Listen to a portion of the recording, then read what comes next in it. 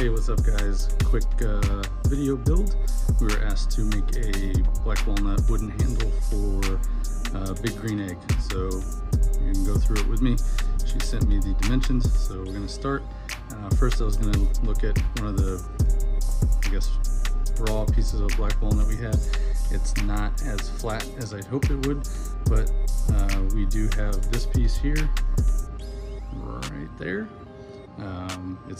It's long enough. That's what she said. So we'll see how that goes. So we're gonna cut it, sand it, router it, and see how we go. So let's go. All right guys, got our black walnut cut. So now we will go sand and then router the edges so it's rounded on the handle, and then we're going to set up the engraving.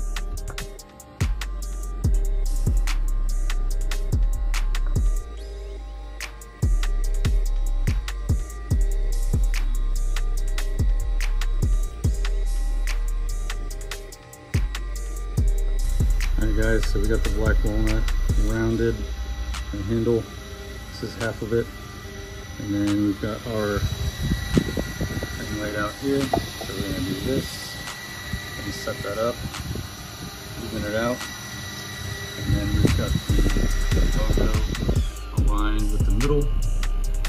So we're going to laser that in and then oil it and give it to them, and they can screw it back in. So here we go. Alright guys, it's in black walnut, and we're just gonna wipe this off and then get some oil on it. Should be done. Alright guys, it's done. The black walnut looks super cool. I just oiled it up with walrus oil, so we're just gonna let it dry. But it looks pretty cool. So how do you think we did?